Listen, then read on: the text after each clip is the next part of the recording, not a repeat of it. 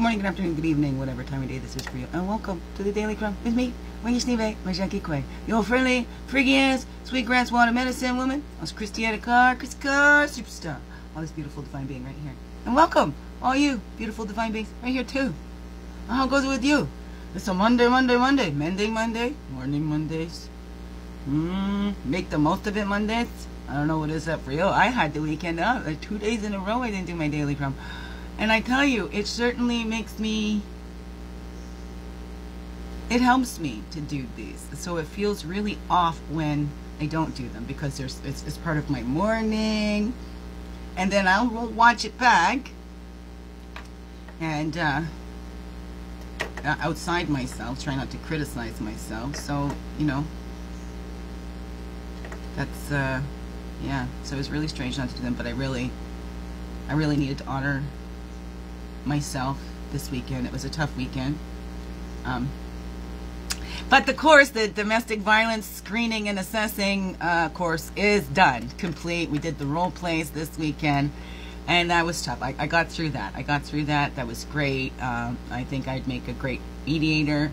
And hey, I'm not the only one that thought that, because the people had to make a point to compliment me. So, and I had to make a point to receive that and not deflect it. Okay, so that felt really good. So that felt good. And yesterday it was 29 years since I became a mother for the first time. So I now say, like, my children's birthdays, my birthday too, because I gave birth to them on that day. So all you mothers, when you give birth, that's your birthday too, because you gave birth on that day. Right? I don't see, those that watch know that I don't see my eldest anymore. He jumped to defend his stepfather and cut me out of his life. And but at least he still sees his siblings from time to time. They don't see them very much. See him very much either, or their little niece, my granddaughter. So it was tough. This morning I've had tears too, so it's kind of a morning.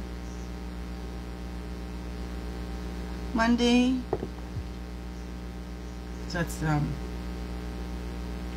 tough. It's hard for a parent to lose a child.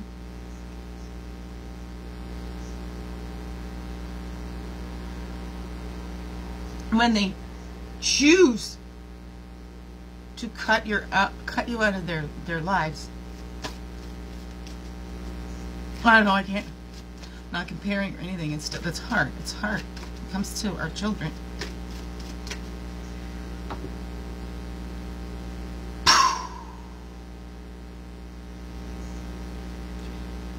I got a doctor's appointment, dude. Now I gotta figure out how to get out of my driveway. It's been plowed in. Well, it has been plowed in, like those street plow that goes by, street shoveler thingy. Filled in the end of my driveway. It hasn't been shoveled out. Then we've had rain and snow. The temperature's been low and then cold again. So I'm gonna have to try and get out there myself.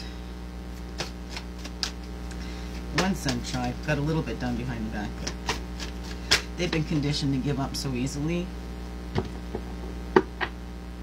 Kind of worries me. You know, when children do things, that helps them build that a sense of accomplishments and build their confidence in their self, right? And the sense of ability that they can do things and get things done. So we rob our children of building their confidence when we don't give them chores to do and assign them duties and make them responsible and accountable for doing things.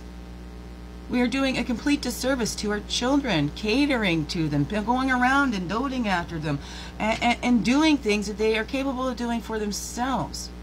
Because that's how they grow and learn and become self-sufficient in ways. That's how they learn to wipe their own butts. We can't keep wiping their butts. Like, look at a kindergarten, a requirement is that they are able to wipe their own butts because the teachers can't go in and wipe 30 kids' butts, right? Whatever, how many is there in their classes. They're getting real big these days, but still. Let's let our children grow. Let's let our children learn. Let's let our children play and use their imaginations. Oh, that would be wonderful. Join in. Right? Keep that inner child young. Play with the outer child. Oh, that'd be so cool. Okay, we're at 5:14 already. When you recognize and reflect on even one good thing about yourself, you're building a bridge to a place of kindness and caring. Sharon Salzberg. Write down one of your favorite traits about yourself and celebrate why you love this about yourself. Right? That's a 58, which makes, what's that? 13, which makes a 4. We're balancing that out, balancing that play. Maybe we've been critical. So let's start looking at the things that we like, because we can, well, oh, I don't like this about myself. I don't like that about myself. I need to lose this much weight, gain that much weight, put down that much muscle, whatever that is for you. Let's stop criticizing ourselves. We got enough critics out there. Let's be our best encourager. I don't know. What is that for you? What is one thing that you like about you, and celebrate that. Celebrate that. Okay, you know what? If it's a far reach to something that it's a far reach to something that you love about yourself. How about something you like or kind of tolerate? Maybe it's something you've been complimented on. I know for me, building up that confidence when I was younger and trying to build up the self-esteem, people complimented me on my smile and my hair, my eyes. So I started with those things, right?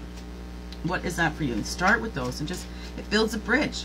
Builds a bridge to start, okay, and start training your brain to look at what we do like, what are we for, not what we're against. Because we're training our brain to then keep looking for that stuff. Right? And then what are we going to keep seeing? I don't know. Try it out by yourself. See how, just give her a go. Never know until you give her a go. How's that going to work for you? Ho, ho, ho. Sweetening. Hurting. Yeah, I was very sad when my children left. I was triggered after the class. There we go.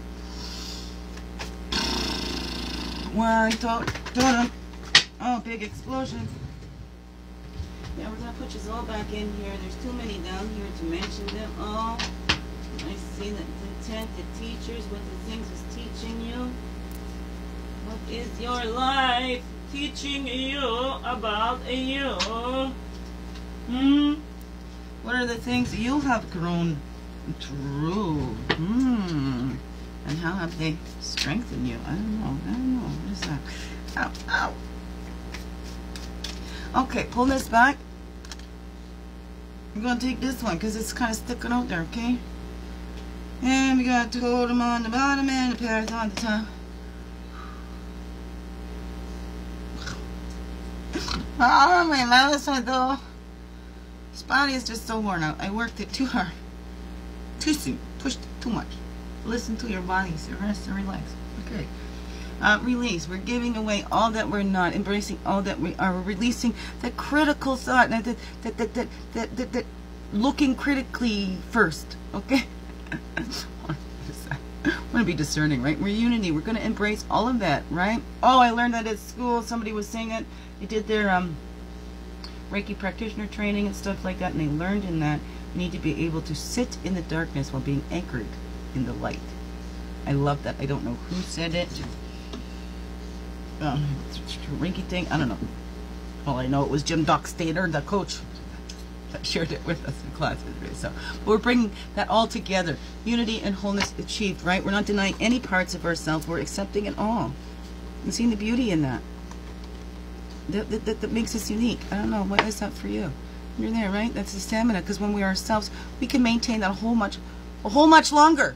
We can maintain that a whole much longer when we're ourselves, and that's our power. We get that empower from that, and we have that ability to respond. Because if somebody's calling us names, hey, I know that's not me, so I'm not going to get offended by that, because those easily offended are easily controlled.